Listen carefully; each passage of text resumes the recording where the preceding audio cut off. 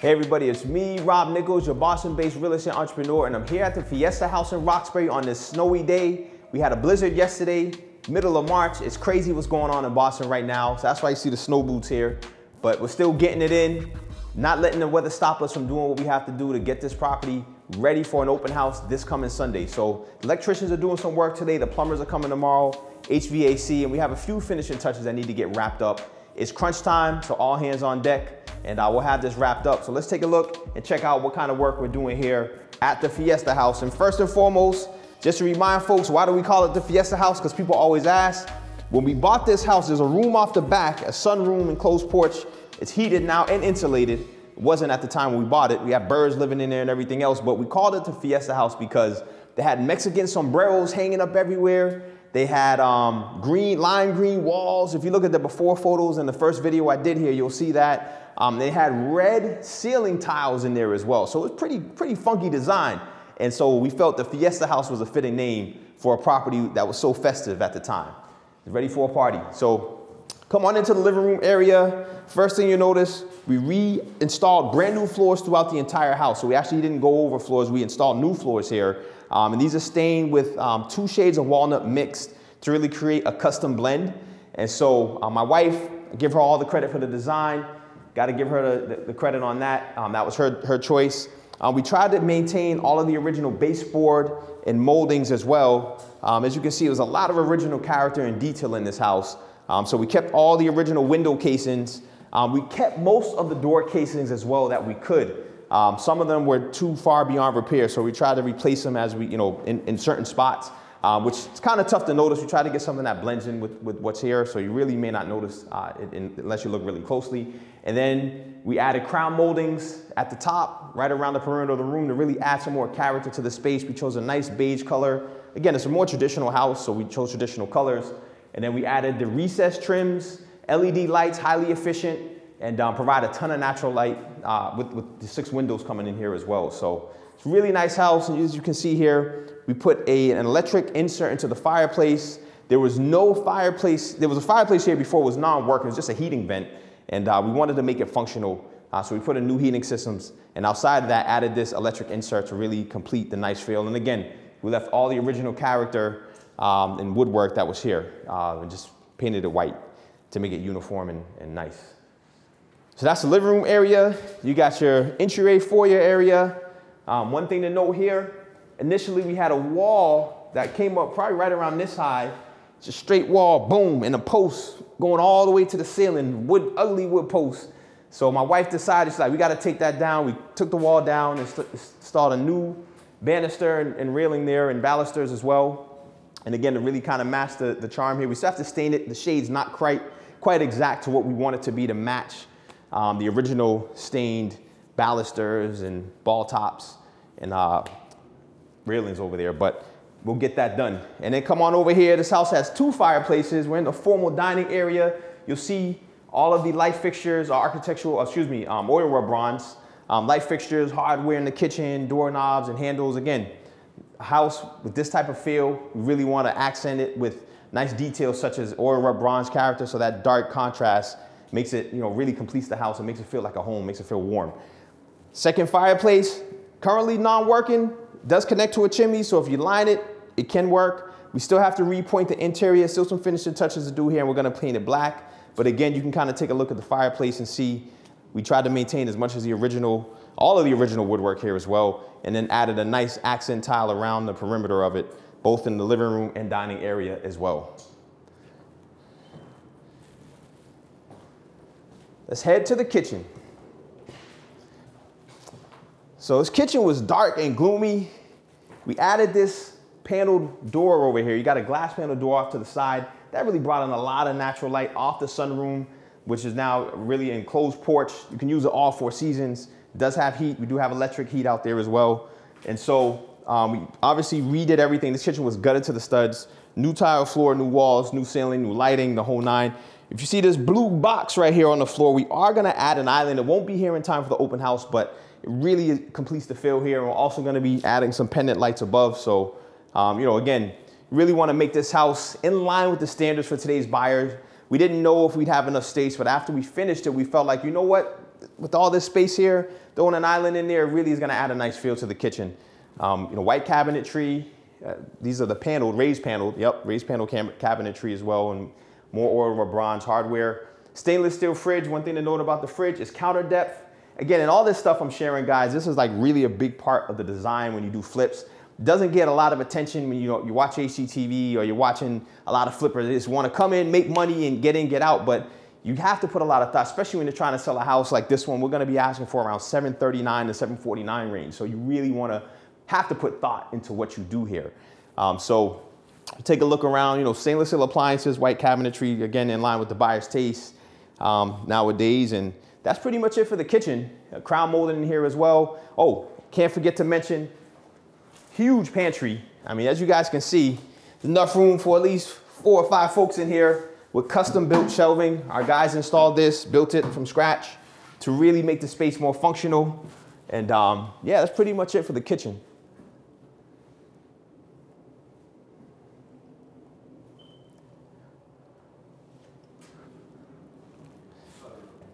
What's that? Sunroom. Oh yeah, let's hit the sunroom. There we go.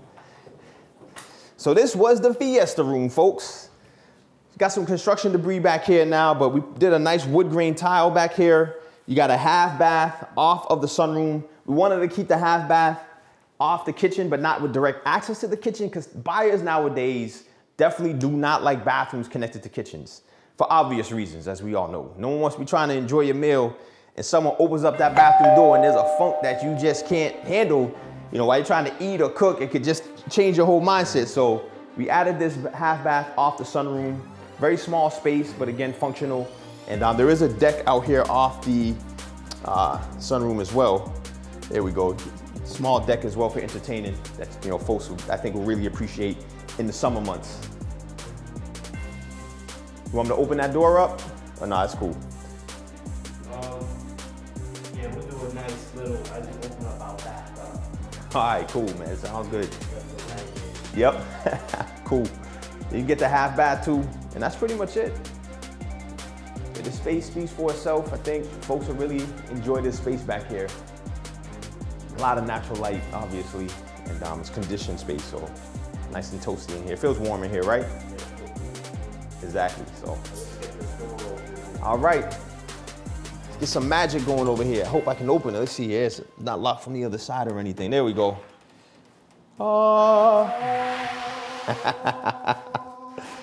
The sunshine and all this glory and the blue salt there. Yeah, again, with all this snow we have, it's not, doesn't feel like spring, but they say spring's around the corner, man. Hope they're not lying. Cool. You ready? Tell me when you're ready. Are they ready? I hope so. And all its glory. So, as I said, guys, we got this deck here. Really gonna be great in the summertime. Doesn't look like it right now when you see that blue salt out there and that snow. They say spring's around the corner, but I don't know if I believe them. I hope it gets here soon. Can't wait for someone to be enjoying that in the summertime. Alrighty, so let's head upstairs to the second floor. We have 3 bedrooms and 1 bath on floor 2. And a laundry room. Can't forget about that, because it's super convenient for a lot of these buyers nowadays. As home buyers, I see it time and time again. A lot of folks do not want to go down to the basement to do their laundry. And so from that perspective, I think that we put a lot of thought into all of our flips to make sure if we can, we add the laundry on a living level as opposed to the basement level. And so this floor, it's perfect space for it. This bedroom over here had 2 closets. Now it's a huge bedroom. It has a huge closet on the other side. You don't really need to have another closet for this room, especially because we got a huge master suite upstairs. So got a laundry closet on the second floor. So from the bedrooms to the laundry, from upstairs bedroom to the laundry, super convenient. Let's check out this bedroom right here. Largest bedroom on floor 2. And one thing you notice about this house, all of the closets are very, very good sized. You can take a look and you'll see here, every bedroom, even though this bedroom is rather large, it could be considered a master in a lot of locations, but we got the whole 3rd floor for the master suite up there. And yeah, no, that's definitely one of the features about this house. Even though it was built in the early 1900s, it definitely had larger closets. So it's not typical for the time, because usually these old houses, man, you got like half a closet for these bedrooms. But it's definitely something about this house that the new owners will definitely appreciate.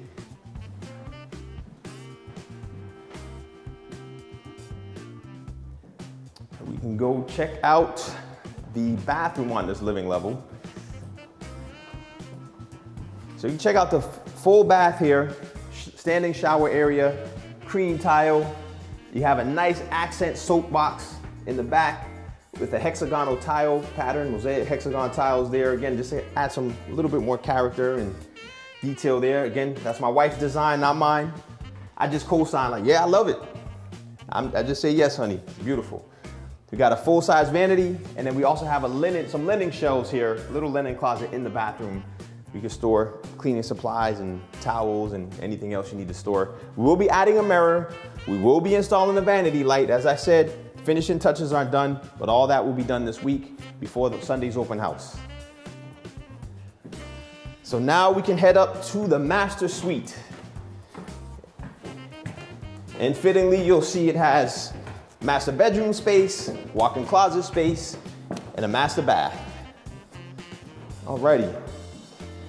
So, let me get this stuff out of the way here. These guys were finishing up some work, some caulking. I got the carpet pad there so they can save the knees. We gotta save the knees, folks, in construction. A lot of people don't think about those things, but little stuff like this helps take that pressure off and reduces the pain so you can enjoy your work as opposed to going home crying on that drive. So, bedroom space over here, this is how we envisioned it. You got an additional storage closet on this side, you know, seasonal storage or whatever you want to store back there. It goes the whole length of that side of the house. In addition to that, you can get a shot of that corner over there. One thing to note up here, tons of natural light. Let's see if I can get this box out of the way here. There we go. Tons of natural light up here. So you have dormered windows, you have skylights, and so that really creates a feel up here. Even though it may be like an attic space, it's now a space where, you know, it feels a lot larger and a lot more open because of all this sunlight coming in here. And it's pretty much always like this, which is great because you got sun coming pretty much from every direction. We even got a skylight in the master closet. You can go check that out. We had them build custom shelves in there. We have a pole going in, and we can really customize the space as the new owner sees fit. As you'll see, you know, as we progress through the process and the buyers come through and decide what they want to do. And then we have the master bathroom, double vanity. This is an essential. If you have the space for it, you better leverage it. We got a huge stand-up shower. Again, we have the same hexagonal pattern there. It's a different tile for the wall tile. A nice cream colored tile, textured as well. And then you have the hexagonal accent piece in the soap box, as well as on the floor, shower floor. One other thing to note up here, even though we have a huge window in this bathroom, we definitely made sure it was obscured glass. We didn't really think folks wanted to be exhibitionists up here, exposing themselves to the world. And so obviously those are the kind of things you have to think about when you're doing a flip. It's not just, we got a window hole to throw a window in. You got to think that next step ahead. And I really say this for all the folks, like I said, who are thinking about getting into flipping. You got to understand those little details and thinking things through are so important, because at the end, the last thing you want to do is put this thing on the market and then all this stuff comes up, and then now it kind of delays the process of you making your money, your carrying costs go up. Nobody wants that. So you really want to plan it out, execute your process, and move on to the next one. And that's pretty much it, guys. This house will be listed, like I said, $739,000, $749,000, 4 beds, 2.5 baths, 3 living levels, nearly 2,500 square feet, and a whole lot of house to love. Stay tuned for more as our real estate journey continues, and have a fantastic day.